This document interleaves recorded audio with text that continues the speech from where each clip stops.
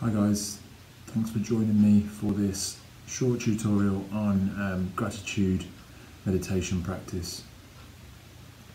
I'm not an expert and I wouldn't say that I have a massive commercial knowledge of meditation or mindfulness. I don't have any qualifications in terms of any of those things. However, it has been an interest of mine for many years, and I've had some really good experiences travelling to Plum village in France, to Thich Nhat Hanh's monastery, and spending some time with the monks there. So I guess what I'm sharing with you guys is just some of my ideas more than anything. I think the first thing to sort of mention is that just my take on meditation is that people have over time complicated it, made it out to be more, I don't want to say difficult because it can be difficult, but more complicated than actually what it is. So the first part of this video, I'm just going to quickly explain how I think meditation works, or how it can work, and then particularly how gratitude meditation practice can work, and hopefully add something and improve your life. So the first thing is just to sort of recognize that technically time doesn't exist, it's a concept. So the past we can't really go back to, we can remember, and we use time to make sense of things. The future is again a projection of what we believe is going to happen, but the only place we can actually act and be in is the present. And there's many different books and different theories and different concepts of how to be, to live present, to live in the moment. And it's important not to disregard any, I think, opinion or thought, because for different times of different people's lives, it's important to understand what is optimal for you and what works for you. When it comes to actually the body-mind connection, if we're thinking about something we've got to do in the future, so we're thinking forwards, we're not really present. And likewise, if we're thinking about something that's happened yesterday or even a few years ago, or maybe when we were younger, our mind then goes back, and once again we're not present, and we lose an awareness. And you're all probably familiar with either walking somewhere or driving somewhere and not being aware of actually the process or the drive to work or somewhere, because you were thinking so much about something else. Maybe a song came on the radio, or maybe you were planning your day, and that is how easily our attention can be thrown to the future or the past. Now the problem with that is, if we do that a lot, we don't spend enough time in the present, and we can find a lot of things become erratic. So things like your breathing, you can feel tense, you can get more anxious, you can feel depressed and worried, and all these things can spiral out of control.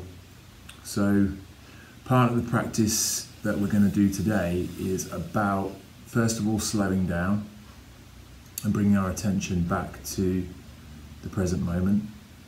And then the second part is actually building up what you could call almost like a gratitude bank.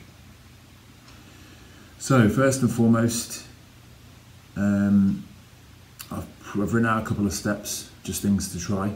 The first step is protect a specific amount of time to be alone or in a quiet place, and make sure you have space to sit, lie down, or somewhere that you can relax and feel comfortable. This is quite important because if you've got distractions, so you've got kids running around or the TV's on or noises, it's quite difficult to observe yourself in those conditions. The time frame isn't that important, so if you've got 5 minutes, brilliant. If you've got 2 minutes, brilliant. You can more or less make this work with very limited time. But I would say the first step is just protecting a little bit of time to do it. So I find early in the morning's a nice time when everything's quiet and you can find somewhere just to relax. The second step is, before we actually begin, we're going to allow 2 minutes to connect to our breathing and bring our attention back to our body. A lot of the stuff I'm going to say sounds really, I don't want to say stupid because it's not stupid, but it sounds really simple, but people don't do it. So this is the first kind of stage. And what we do is we come out with a very simple mantra, which is, as you breathe in, you say to yourself, you can either say it out loud or say it in your mind, breathing in, I know I'm breathing in. Breathing out, I know I'm breathing out. Now I know that sounds really simple, but very often we're not even aware of our breathing. So what we're doing is we're making the place quiet, we're eliminating all the distractions, and we're just paying close attention to our breathing. We're not trying to control it, but as you breathe in, you're aware and you know that you're breathing in. As I breathe out, I know I'm breathing out. So we just do that for 2 minutes or so, and we observe our body. We have a little feel around for any tension, and we just bring all our attention back to that breathing. So once we've got that, we can then move to step 3. So step 3 involves you don't have to have beads. So if you've got meditation beads, brilliant. Or sometimes I like to use stones. So if you've got any crystals or stones in your hands, you can use those too. And basically, this is where we're going to start to think about gratitude. And what I mean by gratitude is all the things that we can be grateful for. And sometimes this is easy to do, and other times it's very difficult. And like anything, this is a practice. So when people turn around and say, oh, I wish I was more positive, the big question really is, well, what are we doing in order to be more positive? What are we doing in order to think more about, things that will make us feel better? And I do find that it's a bit like watering seeds. It takes a bit of time to cultivate a reaction or a response. And at this stage, we have more influence than we do than control. I'm a sort of believer that we can't really control our thoughts and our feelings, but we can influence them over time by the way that we respond to the feelings and thoughts. So part of this gratitude meditation is understanding that almost everyone in the world has something to be grateful for. And obviously it can be very difficult if you're going through a rough time, because our focus and attention tends to go towards the negative experiences that we're having, and that's where we tend to get wrapped up. But what I find is if we can just separate a little bit of time each day just to think about the things that we are grateful for. It could be the fact that we can breathe in and out. It could be the friends and family we've got. It could be having a job. It could be having a roof over our head. It could be having fresh water out of a tap. It could be a conversation we've had with a close friend. So the idea of the gratitude meditation is we spend a little bit of time going through and specifically drawing out different things that we feel we can be grateful for. Now when we do this, there's no forced expectation or pressure. And if you don't feel like you can think of anything, you don't have to suddenly think of something. If during the meditation your mind wanders and you start thinking about something else, that's fine. Okay, it's a practice. But as you get better at this, what you'll find is that your thoughts become clearer and your speed of accessing things to be grateful for will probably increase as well. So what I tend to do is have a beaded meditation sort of kind of necklace bracelet thing. And what I will do is, mine's got a little bit of slack in it. So I will start at one place in the center, and then I'll hold one of the beads in my finger and thumb, and that will be my thought. So I'll start by doing 2 minutes of meditation. So if you want to join along with me now, you can do, just to see how this works as a practice.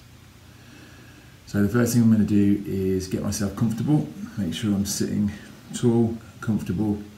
I want to be comfortable for the next 4 or 5 minutes at least. Okay, so make sure if you're sitting, lying, wherever you are positioned, you feel comfortable with that position itself. So as I breathe in, I know I'm breathing in. As I breathe out, I know I'm breathing out. As I take a deep breath in, I know I'm taking a deep breath in. As I breathe out, I know I'm taking a breath out. As I breathe in, I feel my body relax, and I know I'm relaxing. As I breathe out, I allow all the tension to leave my body. As I breathe in, I recognize and know I'm breathing in. As I breathe out, I recognize and know I'm breathing out. So I've done that for about a minute. And what I like to do is maybe do that in your mind, or maybe say it out loud, either is fine, and do it for about 2 minutes.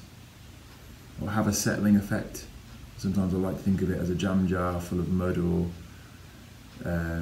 debris. You're shooking it around, and we tend to be moving around a lot in life, and what we're doing is we're allowing that, all that sort of sediment and all that mud to clear and just settle to the bottom by being still.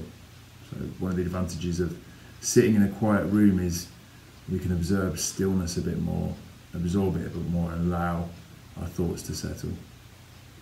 So I'm going to go to my beaded bracelet now, or necklace, and I'm going to start to go through the things that I'm grateful for.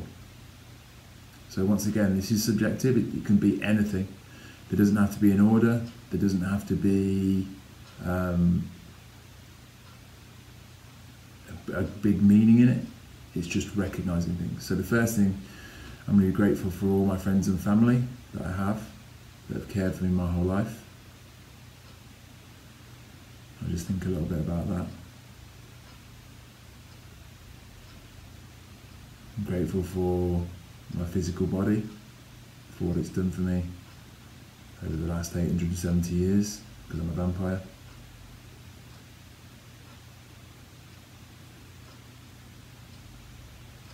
I'm grateful for the job I have, working as a physiotherapist, and the people that I meet.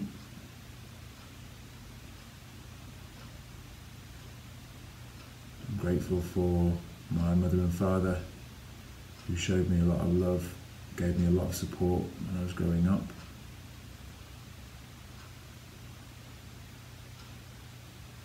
Grateful for my wife and child, for their continuing support and acceptance of me and my weird ways.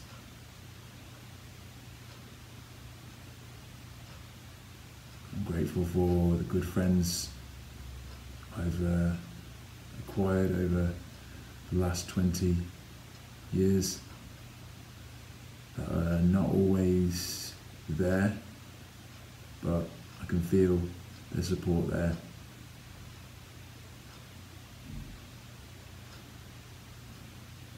I'm grateful for the sun when it shines. It makes me feel that everything's the way it's meant to be.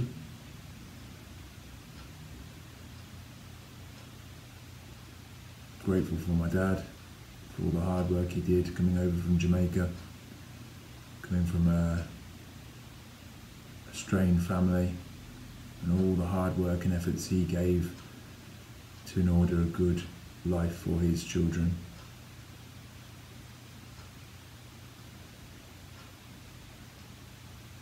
I'm grateful for the fact I've got a car and I can drive to and from work and more or less where I want to go.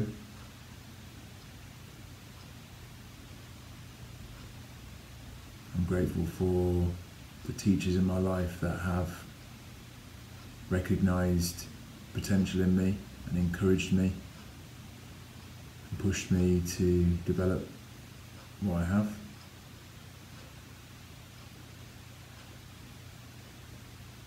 Grateful for all the food that I have.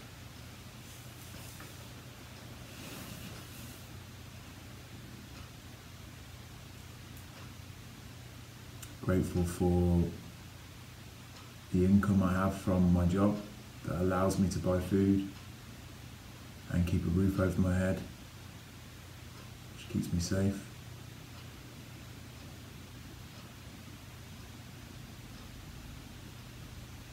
I'm grateful for all the people that, if I'm out and about and I see, will look and smile.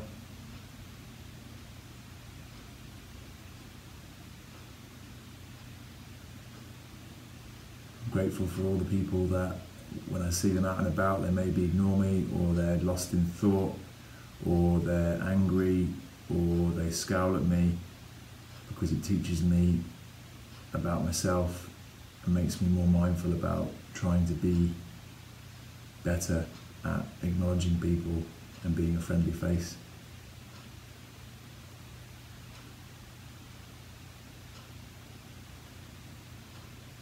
I'm grateful for the kind of twists and turns and the kinks that life has thrown me. Some of the toughest things that I've had to deal with have probably shaped my perception, made me stronger, made me appreciate what I do have.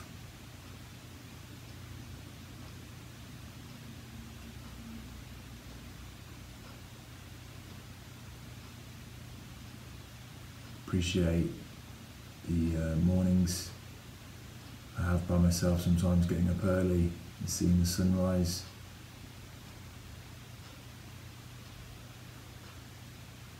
Appreciate the stars at night. When I look up at them, sometimes it makes me feel really insignificant, but at the same time, it makes me feel like there is a bigger purpose and plan.